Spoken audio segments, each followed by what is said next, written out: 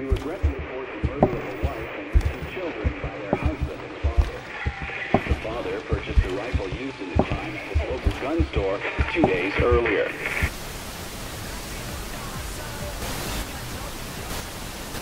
This brutal killing took place while the family was gathered at home on a Sunday afternoon.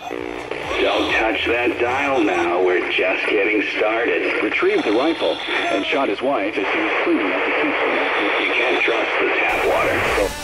His son came to investigate the commotion. The father shot him too. His 6-year-old daughter had the good sense to hide in the bathroom, but reports suggest he lured her out by telling her it was just a game. The girl was found shot once in the chest from point-blank range. The mother, who was shot in the stomach,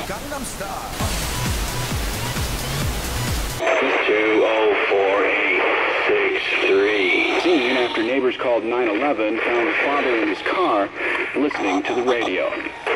Several days before the murder, Look behind you.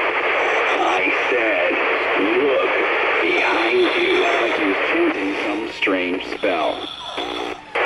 There was another family shot to death in the same state last month, and in December last year,